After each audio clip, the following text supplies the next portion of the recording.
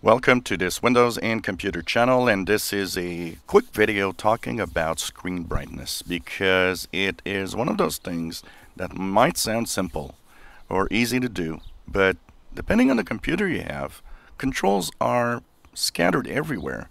So people, well, for example, in the May 2019 update, look at the slider for the brightness and they'll move it and they'll say, well, it has no effect, or it's grayed out.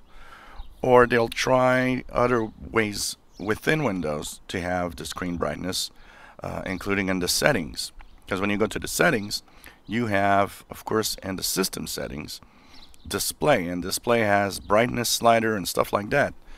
The problem is, depending on the computer you have, you might not have control over brightness in Windows. You might have the brightness control within the application that is actually on your computer that is controlling your graphics adapter.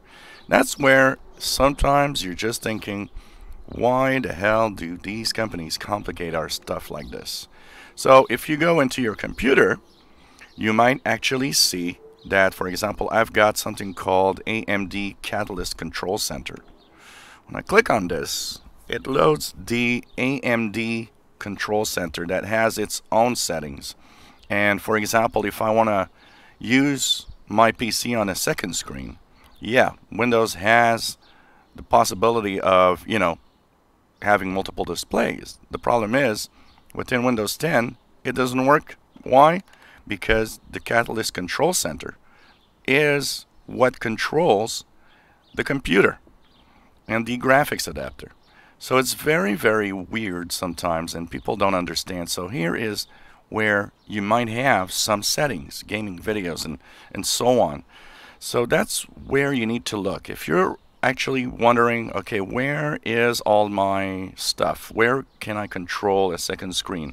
Where can I control the display brightness? Well, if going into the settings and system and display doesn't work, and nothing actually seems to work in here, then you might have something. If you have an NVIDIA card, you might have an NVIDIA Control Center. I've got a Radeon card on this, so my Radeon card has the Catalyst Control Center, which is this thing.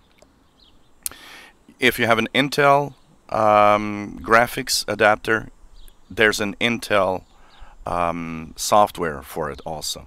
So if depending on what you have, go into your manufacturer's website, check out your model, or go to the company that makes the graphics adapter. You might have a certain control center that is available for download, and that will control everything, including automatic brightness, including brightness in general.